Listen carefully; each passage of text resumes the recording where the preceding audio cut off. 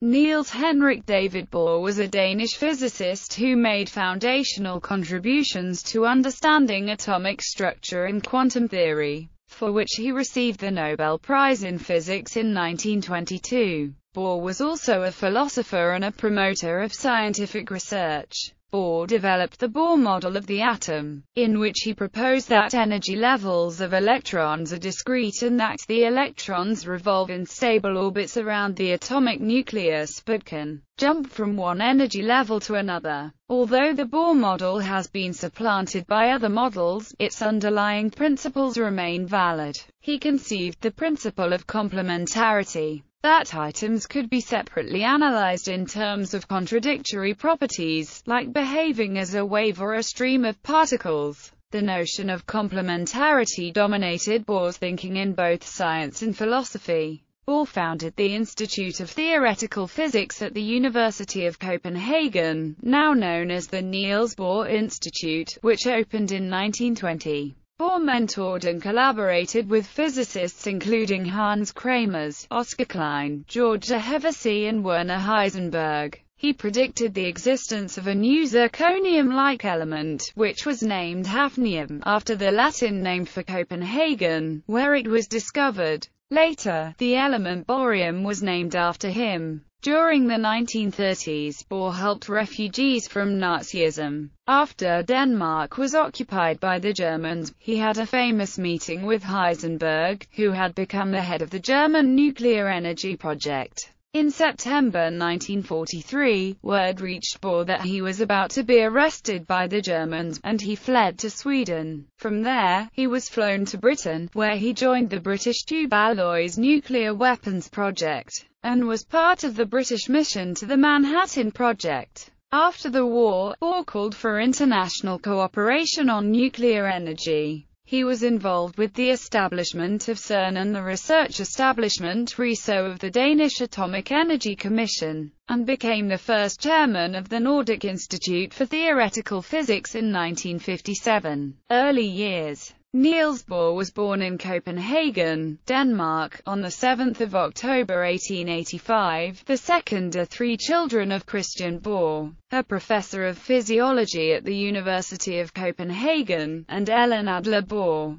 who came from a wealthy Danish Jewish family prominent in banking and parliamentary circles. He had an elder sister, Jenny, and a younger brother, Harold. Jenny became a teacher, while Harold became a mathematician and Olympic footballer who played for the Danish national team at the 1908 Summer Olympics in London. Niels was a passionate footballer as well, and the two brothers played several matches for the Copenhagen-based Akademisk Boldklub, with Niels as goalkeeper. Bohr was educated at Gamelholm Latin School, starting when he was 7. In 1903, Bohr enrolled as an undergraduate at Copenhagen University. His major was physics, which he studied under Professor Christian Christiansen, the university's only professor of physics at that time. He also studied astronomy and mathematics under Professor Thorvald Thiele, and philosophy under Professor Harold Hofding, a friend of his father. In 1905, a gold medal competition was sponsored by the Royal Danish Academy of Sciences and Letters to investigate a method for measuring the surface tension of liquids that had been proposed by Lord Rayleigh in 1879. This involved measuring the frequency of oscillation of the radius of a water jet.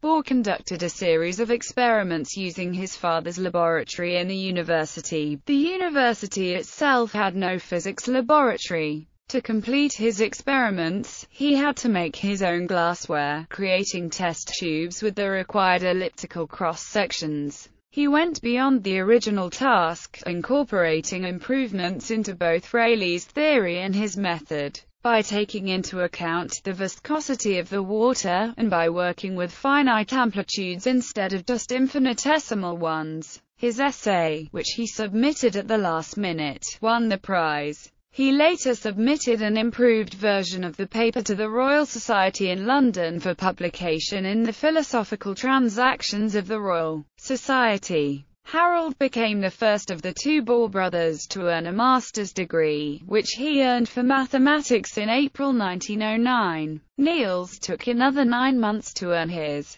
Students had to submit a thesis on a subject assigned by their supervisor. Bohr's supervisor was Christiansen, and the topic he chose was the electron theory of metals. Bohr subsequently elaborated his master's thesis into his much larger Doctor of Philosophy thesis. He surveyed the literature on the subject, settling on a model postulated by Paul Drude and elaborated by Hendrik Lorentz, in which the electrons in a metal are considered to behave like a gas. Bohr extended Lorentz's model, but was still unable to account for phenomena like the Hall effect, and concluded that electron theory could not fully explain the magnetic properties of metals. The thesis was accepted in April 1911, and Bohr conducted his formal defense on 13 May. Harold had received his doctorate the previous year. Bohr's thesis was groundbreaking, but attracted little interest outside Scandinavia because it was written in Danish, a Copenhagen University requirement at the time. In 1921, the Dutch physicist Hendrika Johanna van Leeuwen would independently derive a theorem from Bohr's thesis that is today known as the Bohr-van Leeuwen theorem. In 1910, Bohr met Margrethe Norland, the sister of the mathematician Niels Erik Norland. Bohr resigned his membership in the Church of Denmark on 16 April 1912, and he and Margrethe were married in a civil ceremony at the town hall in Slagelse on 1 August. Years later, his brother Harold similarly left the church before getting married. Niels and Margrethe had 6 sons.